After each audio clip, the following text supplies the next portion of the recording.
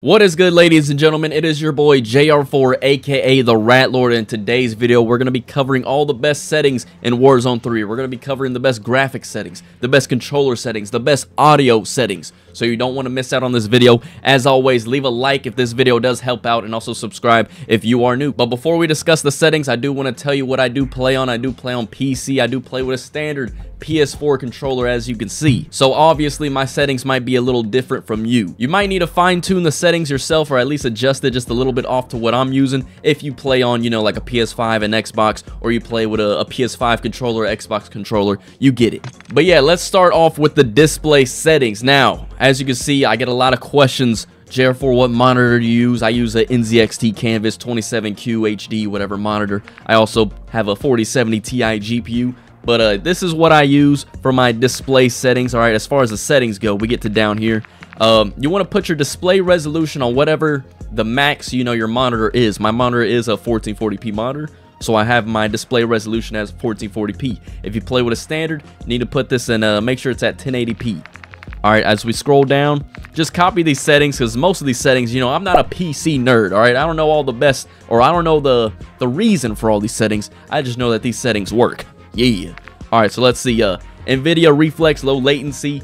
Basically, if you have a stronger CPU than a GPU, you want this turned on. That's how it was explained to me. All right, so, but yeah, the rest of these settings, I have no idea what they do. Like I said, I'm not a PC nerd, so just copy it down because it works for your boy. But as far as this setting go for custom frame limit, if you play on PC, you definitely want to be running this. You can increase this to like 300 if you want, but definitely run 200 in the game, 60 in the menu, and 30 out of focus. That way, you know, your game ain't crashing when you're tabbing off the screen. Focus mode, no idea what it does, 90.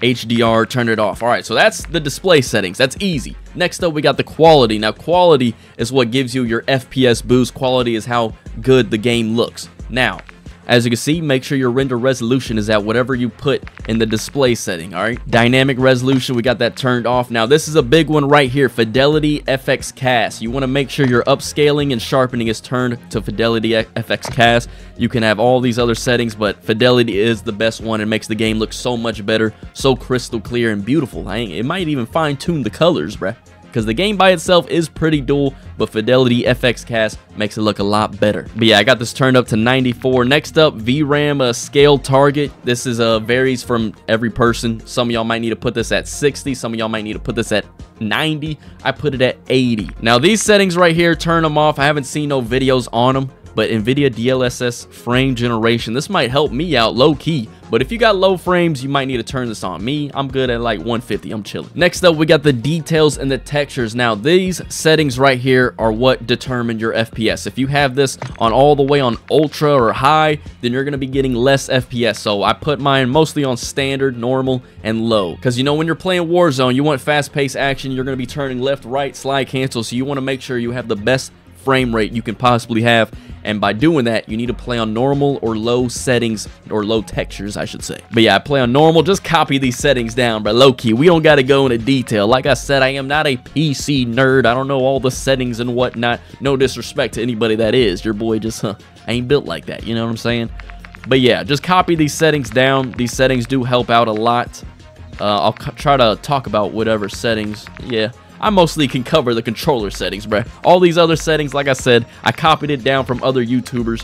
Just copy these down, bruh. It'll help you out, trust. But yeah, let's see. We're just going through it all. Tessellation. Yeah, all this is off. See. Next up, we got the view settings. Now, the view settings is what determines your recoil. It determines your FOV. I get a lot of questions asking me, JR4, are you using a Corona Zen? And I tell them, yes, but I also use these settings right here. These settings right here determine your recoil. It gives you less recoil, so you're definitely going to want to use all these settings. Now, as far as FOV, I play at 120. I know some people play at 110 because, you know, they don't like the game too zoomed out.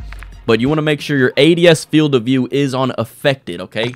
This helps you, like I said, low recoil, no recoil whatsoever. A lot of people say that I use a Corona Zen. I don't. I just use these settings right here. Weapon field of view, make sure it's on wide because, you know, it's like more spread out. That way it'll be less recoil. Let's see what else we got. World motion blur, all these are off. Film grain, 0%. This is another huge setting right here. First person camera movement, at least 50%. You want to put it all the way minimum. That way your screen ain't shaking. When you're shooting your gun, you're not moving like this. You're just straight. Low recoil, no recoil whatsoever. laser. This is how you get a laser, by using these settings. Next up, we got controller settings. Now, like I said, your boy plays with a standard PS4 controller. So obviously my settings might be a little different from yours. You know, everyone's controller is different. Everyone, you know, some people play claw like a weirdo. Some people, you know, playing mouse and keyboard like a nerd. All right, let's see. We got the button layout. Now, me personally, like I said, everyone plays different. But me personally, I shoot with L1, R1, so I shoot with the top bumpers. I don't shoot with triggers. I shoot with the top bumpers. Maybe because I got small hands. I don't know. You let me know. But next up, I also play on tactical, meaning I press R3 to crouch. That way I slide cancel, you know, with R3. And I press circle to melee. So I play on tactical, and I play with the trigger buttons flipped. All right, controller vibration. Turn that off, bro. If you play with your controller vibrating, we all know what you're doing. You got that controller shoved up your ass. You're weird, buddy. You're weird. Stop it. Get some help. Next up, we got dead zone inputs. Now, I'm not going to lie. My dead zones are chalked because my controller has stick drift on the right stick. Okay, I do need a new controller. Let me know in the comments down below, what controller should I get? Should I get a new scuff? Should I get like a PS5 Elite controller? Or should I get a standard PS4 controller? Once again, let me know in the comments down below, because my controller is scrapped. Like, your dead zone on the right stick should not be this high. Your dead zone should be as low as it possibly can on the minimum settings. But like I said, I got stick drift, so my freaking dead zone is all the way at 14. When I was playing on a good controller, I would have this down to like a 5, honestly, or like a 4. A 7 is pretty good too. But try it around a 5. If you do have stick drift, then you need to increase this a little bit. But if you don't have stick drift, the lower it is, the best and the more accurate you will be. But yeah, so these two settings right here are pretty good. I got this from Crowder as far as the left stick goes. As far as the right stick, you do want the max at 99. Like I said, everyone's controller is different, so some of these settings vary for some of y'all. Some of y'all might be playing on an old cheap-ass controller. Some of y'all might be playing on an Elite controller, therefore you can put this all the way at the minimum. But yeah, as far as left trigger and right trigger goes, just keep it at a 0. Next up, we got the aiming settings. Now, I play on a 7 horizontal and vertical sensitivity. Sensitivity multiplier, you can copy all these down. Some people turn it down, you know, to be more accurate. I have it all at 1. ADS sensitivity multiplier focus, I got it at 1.0. Tactical stance 1.0. ADS sensitivity transitioning timing, I have no idea what that means, but we're gonna put it at instant. Next up, we got custom sensitivity per zoom. Now, this is what you can do for every site. Let's say, you know, mostly everyone plays Warzone with the 2 to 3 times scope. If you're having problem hitting your shots, then just turn this down a little bit. But me, I don't have no problem at all. Next up, we got ADS sensitivity for a 4 to 5. I got this turned up. You know, when you have a sniper, sometimes it's way too slow. So I have it turned up a little bit. Low-key, I should probably turn all these up. No cap. Because, yeah, the sniping do be slow with the sniper scopes.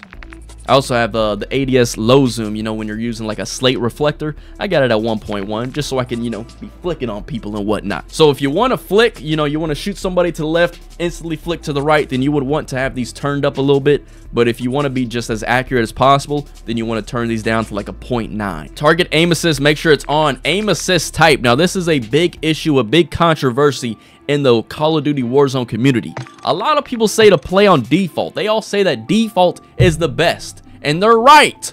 Only in multiplayer, because default is only the best aim assist up close and mid-range level, whereas Black Ops aim assist is the best for long distance. Now, if you're playing Uzbekistan, then you're definitely going to want to be using Black Ops aim assist. But if you're playing Resurgence or multiplayer, then yeah, just play on default. But me, I play everything. I play Uzbekistan, I play Resurgence. I like beaming people out the sky. I like lasering people from across the map. So if that's your play style, then play with Black Ops. But if you're a multiplayer, if you're an up close type of guy, if you like to rush people, you know, like I said, if you just play Vondel, you play a Sheikah, you like fighting in little buildings, you like fighting in the staircases, then yeah, use default. But if you want to be a long distance laser beam, then play on Black Ops like your boy. A better way to say this is, if you like using ARs, play on Black Ops. If you like using SMGs, play on default. That's the best way to explain it.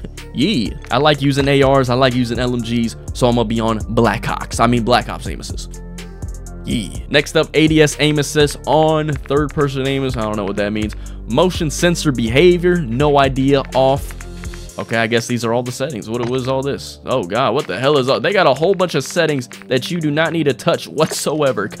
Next up, we got gameplay. Now, Gameplay is basically movement. Me personally, I play on automatic tactical sprint. If you are using shotguns, then you probably want to turn this off. Next up, slide, maintain, sprint on, auto move forward off. Tactical sprint behavior, single tap run, grounded mantle. You want to make sure you got all these mantle settings turned off. You should already be copying these settings down, but you want to make sure that these mantle settings are off. You don't want to be having a gunfight, you're shooting somebody, you're trying to like press X to, you know, jump and mess up their aim or whatever, and then all of a sudden you start climbing on a chair in the background and you just sell your whole gunfight, bruh. Next up, slide behavior. You want to put this at slide only. I don't want to see anybody dolphin diving ever again unless we're playing zombies on Kino der Toten. Make sure it's on slide only.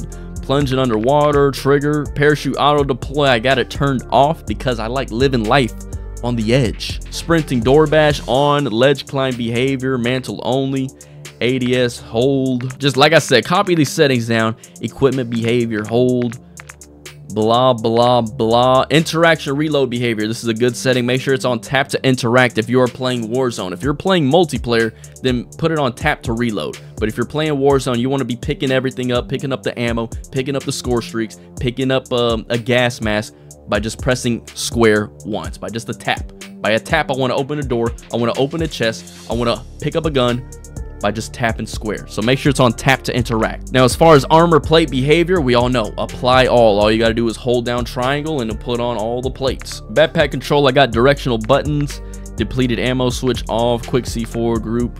But yeah, all these settings are pretty much meaningless. But yeah, like I said, copy all these settings down and you should be good to go. We did miss a setting, I forgot. Interface. Also, we got the audio coming up next. But as far as interface goes, this is what makes your game look better. This is what makes the colors pop or the colors more vibrant. Color customization.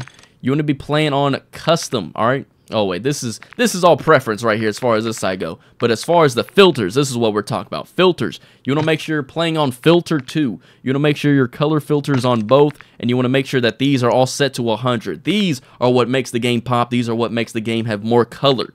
Now this part right here, this is a personal preference. If you want to be a green dot on the minimap, that's me. You can change what color your teammates are, what color your party members are. You can change what color the enemies are. Neutral, I believe, is your pink color. So if you want to change your pink color to something, this is what neutral is.